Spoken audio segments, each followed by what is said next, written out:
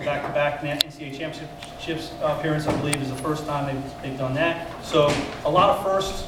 We start to have some firsts too. So anytime I told the girls in the summer when we had Coach Goose come down from Mount St. Mary's to put on a 3-night clinic right before tryouts, that's a real privilege to have a Division I college coach come to your campus and exclusively get to coach you guys. And this, is equal or if not trumps that when you can get big-time NCAA Division I college coach come to your banquet and make the drive out here. That's quite an honor. So it's a privilege to have him. I'm going to bring him up. Coach Benson.